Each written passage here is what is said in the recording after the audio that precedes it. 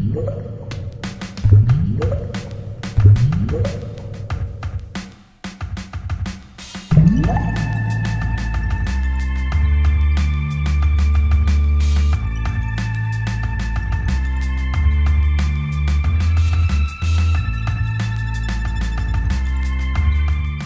episode brought to you by MeepleRealty.com, your source for high-quality custom board game inserts. Meeple Realty, think inside the box. Hey everybody, welcome to Board Online, Board Offline. Today I'm bringing you my top 20 favorite games of all time, and I'm going to give it to you in 20 minutes. All right, so what we're doing is I don't have a green screen because I still haven't set it up. I'm still trying to figure out which wall in my new space here I'm going to use it on. We'll get it figured out eventually, but instead we're just gonna have a nice picture pop up right here. So going back to the way it was before I had the green screen. All right, so now the way this works is I'm gonna start a timer here in just a second, and we'll give you each of these games in a minute or less, and we're gonna roll through them real fast, and you're gonna get the whole top 20 treatment real quick, okay?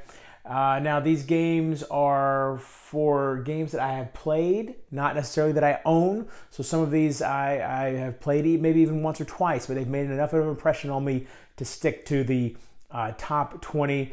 And I've played roughly, well actually not roughly, hold on, I'll tell you exactly how many different games I've played. Now I've played 121 different games, so this is roughly, you know, a little bit less than my top 20% of games that I've played.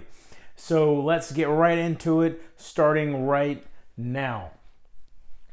Number 20 is Roll for the Galaxy. Now, this is a game I do not own. I actually got to play it down in Florida one time with a buddy of mine named Nestor, and he showed me quite a few different games that I hadn't played before. Trajan, Roll for the Galaxy, though, was one that definitely stuck in my head and is a game that I am absolutely going to want to get a hold of eventually. It's on my wish list. This is a game where you're rolling dice. It takes Race for the Galaxy, a really in-depth card game, and distills it into, well, I don't know if it distills it, but it turns it into a dice game.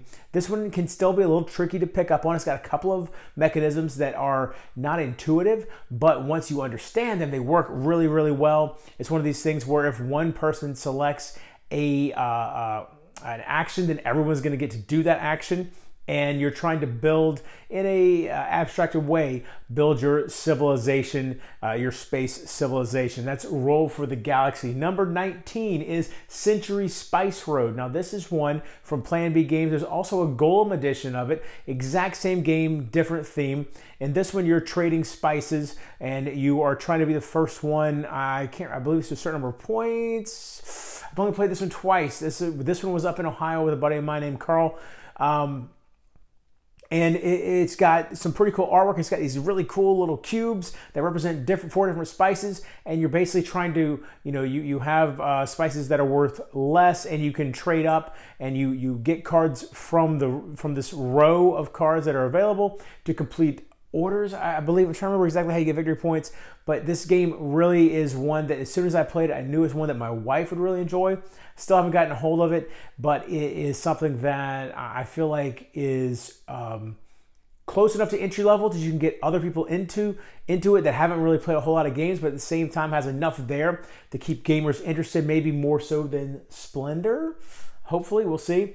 Next up, we've got Legendary, a Marvel deck building game. Now this is basically the Marvel Cinematic Universe in a box, except even more, because this has every comic book character you can imagine at this point when you start including all the expansions. Now I have 3 expansions, I think, but you've got Spider-Man, Daredevil, the Hulk, I mean Thor, Black Panther, just everything you can imagine as far as really, really obscure heroes too.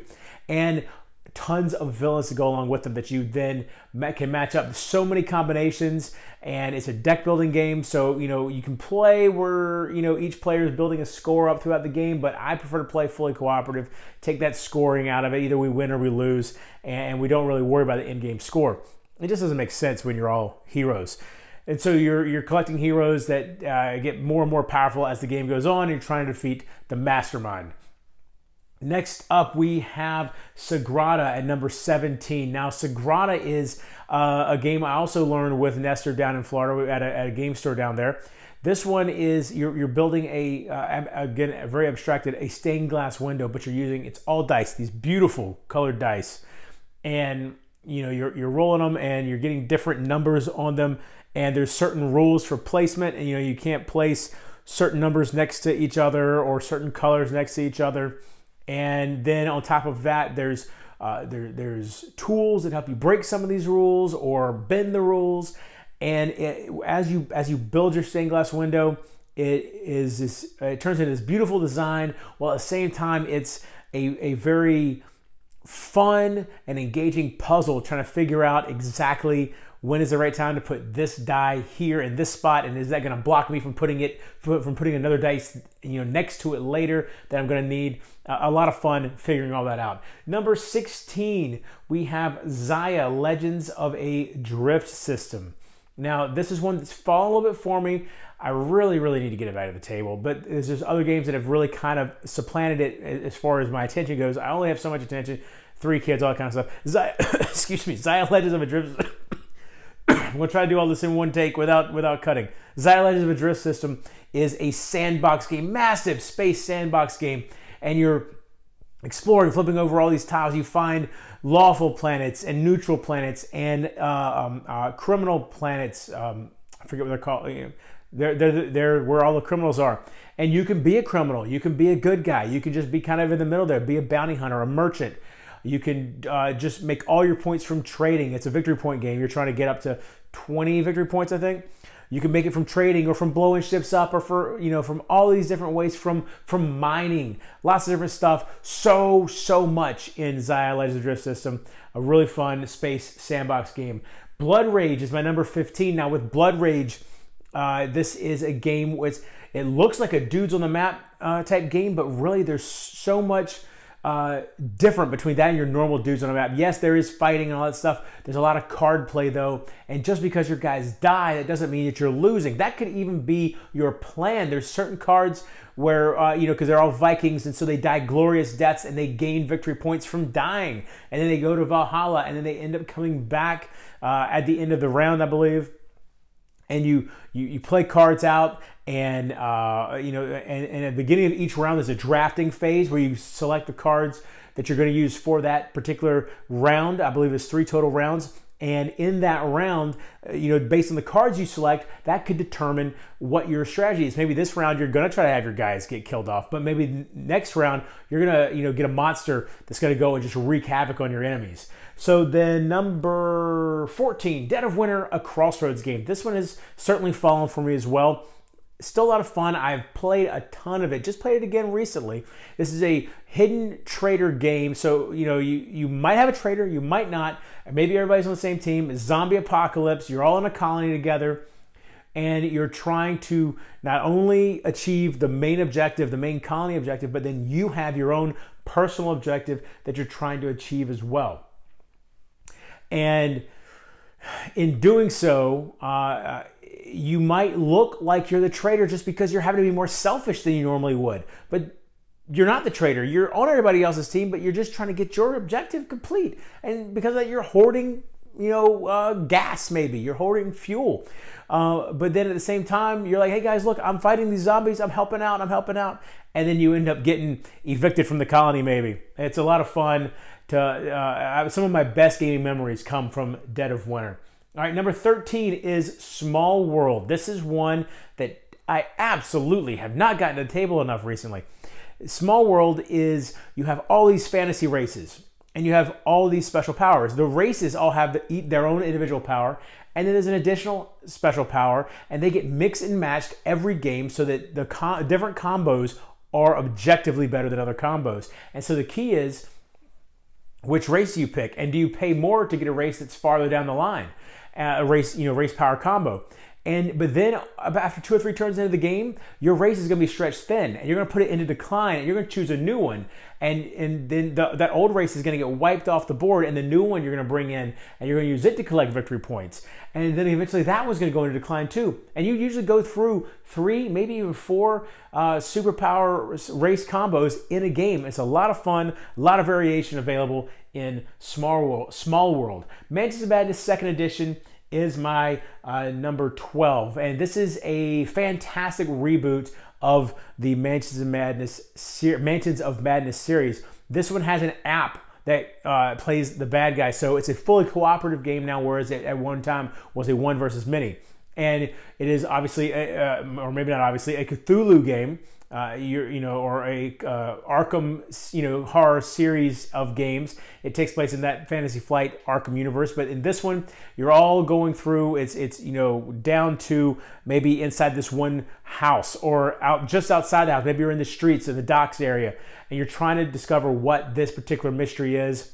It has fighting in it, but fighting really is not the focus. It's more about uncovering the mystery, figuring out what in the world is going on, and then surviving, either getting out or maybe at the end there is a boss fight. But and it has this really clever wound and insanity mechanic where you flip over different cards depending on what's going on. I like it a lot. Mansions of Madness 2nd Edition. Next up, we have Mechs vs. Minions right here. This is my number 11. Mechs vs. Minions, fully cooperative game. And you are, it takes place in the League of Legends, is that it? League of Legends universe. And it's a massively overproduced game. You have literally 100 bad guys. You've got your 4 Yordles, which are the good guys, all of them pre-painted, by the way. It's a programming game, so you draw cards and you make a program on your board, and every round the program builds and builds and builds until you become much more powerful. Early on you're only going to be able to move and shoot. Then you'll get a much better move and a much better shoot, or maybe you'll have a turn ability in there or some sort of support ability, and it just keeps building and building and building. Got to watch out for get damage that will make your mech go kind of crazy. I'm falling behind here. Got to move on. That was Mechs vs. Minions. Next up, we have Star Wars Imperial Assault at my number 10. Now, this one has been rejuvenated by the Star Wars Legends of the Alliance app, which makes Imperial Assault fully cooperative now. An app controls the bad guys. And I've really enjoyed playing this one again. I need to get some more expansions now, maybe. I quit with the expansions because I just wasn't into the one versus many for this one. But the app has made it so much better. And basically, whereas some of the Star Wars games are out there focused on the big picture, this is down at a squad level. And you take your couple of heroes in, and you're fighting the stormtroopers and the E-Web engineers, and every now and then an AT-ST, which is really terrifying. And you have all these different missions. You go through a campaign and try to win the campaign at the end. You collect gear, you collect skill or gain skills, I should say. A lot of fun. Star Wars Imperial Assault with the app. Number 9 is Orleans. Now this is a it's not really worker. I guess, it sort of is worker placement. It's a bag building game though. And you collect these workers, put them in the bag, you draw them at the beginning of each round, place them out to do different things. You draw different amounts based on, how you've upgraded yourself. And meanwhile, you're also moving around this map, collecting resources such as cheese and wine and textiles and stuff like that, and building trading posts. And you want to have the most victory points at the end of the game.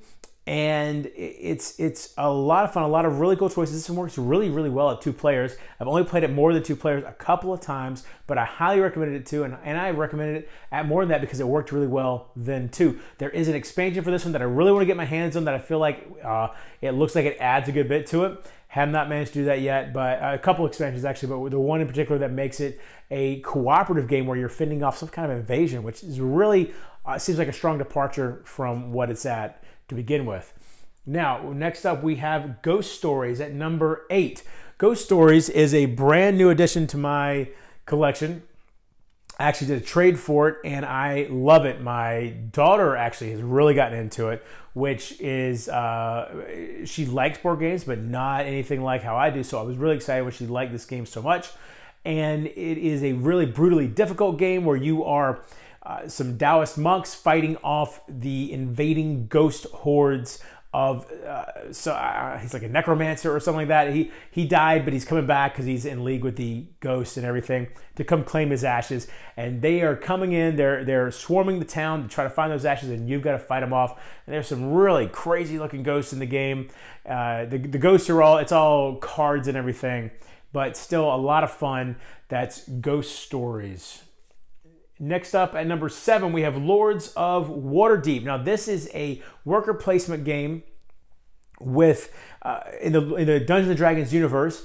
Each player is one of the lords of the city of Waterdeep, and they are hiring mercenaries. You've got fighters and clerics and wizards and rogues. You're hiring each of those, which are represented by different colored cubes, to go and complete quests for you to gain influence, I believe, in the city. I believe it's influence, which essentially it's victory points. The person with the most at the end of the game wins. Pretty straightforward, but then you throw in some intrigue cards and you get, watch out, you get a expansion. The expansion, Scoundrels of Skullport, I believe that's one of the few expansions I've ever played that I felt this is necessary. Now, Lords of Waterdeep by itself is a nice intro level game. Scoundrels of Skullport really adds a lot of interesting choices to the game.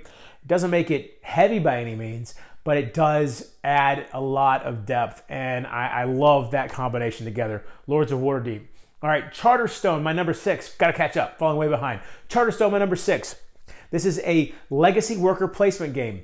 This game, in my opinion, has done what other legacy games that were not based on previous titles could do. This one is actually a really, really good legacy game, and it's all about building. Whereas many legacy games are about destroying components of the game and everything, this one is about building something. At the end of the campaign, which is 12 games, you have your own unique board that you now can play on indefinitely. This game, the whole point of this game is you are building your own worker placement game. It's pretty neat. I like it a lot. About halfway through it. I really need to try to get through it, but that is Charterstone. Next up, we have Pandemic Legacy Season 1 at number 5. I'm playing this for the second time with a group.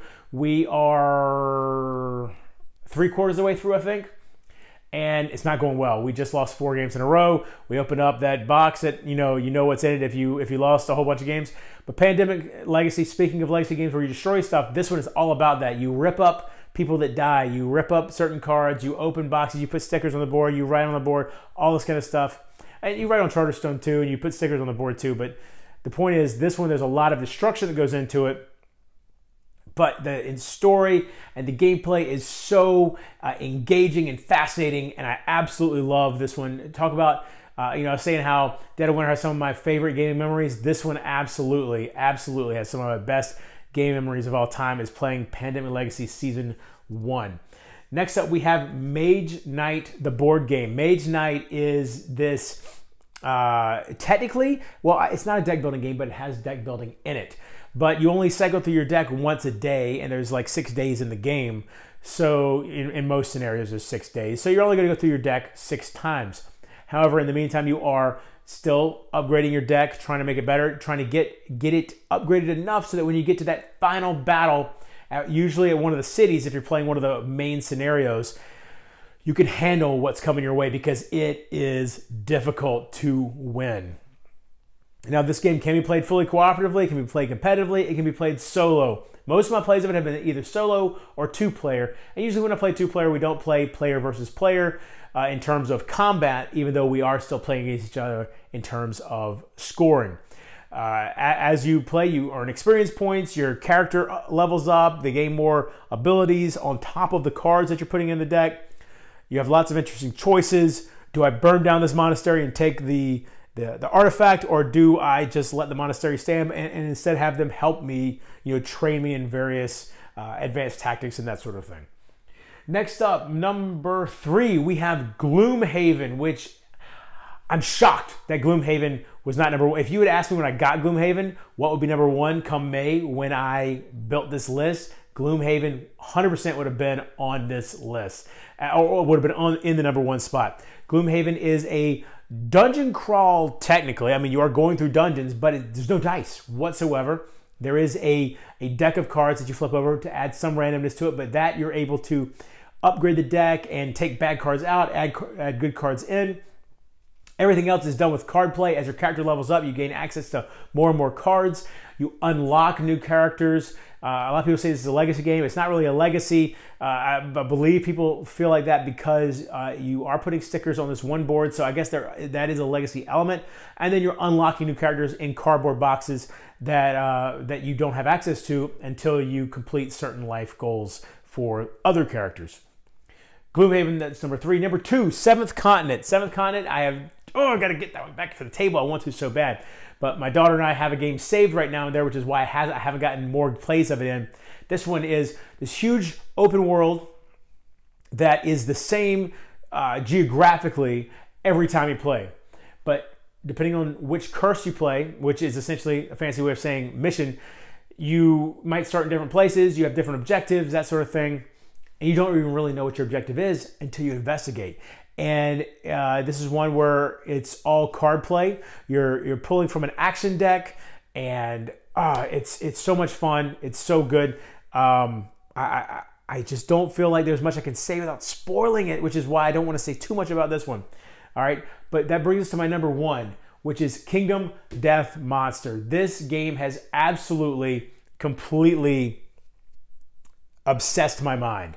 I cannot get enough of it. I have like 4 or 5 different campaigns going on with different people. Right before I filmed this video, I played the second game of a new campaign with a buddy of mine who's starting it. He looks like he's really getting into it.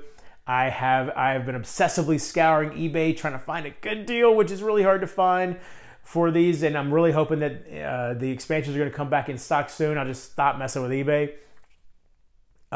This game is just this dark, dreadful existence that you wake up in, and you're just trying to survive. You don't have speech, you don't have any technology whatsoever, just stone and a loincloth, and that's it. And you fight these horrific monsters. You slowly build up your civilization, and the game is more about making sure your civilization survives than any individual survivor.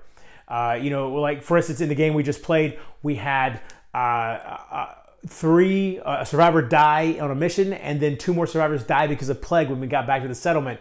But then twins were born, and so it's like this give and take, life and death thing. It's really fantastic. I've gone over my time here. That's Kingdom Death Monster, my number 1 game of all time as of May 2018. All right, y'all. So I hope you enjoyed this video. I will tell you a little spoiler: Legacy of Dragonholt did not come in until after I had made this list. So there's a strong possibility in a year this game is going to actually make this list. I've really enjoyed this one so far. This is like a choose your own adventure game on steroids. So we'll give Legacy of Dragonholt an honorable mention for this video. Really hope you enjoyed the video. If you did, please give it a thumbs up. If you like my channel, please subscribe. You can buy Board Offline t-shirts over at geekygoodies.com. You can follow me on Twitter. I've got Pod Pledge. And until next time, if you're bored online, board offline.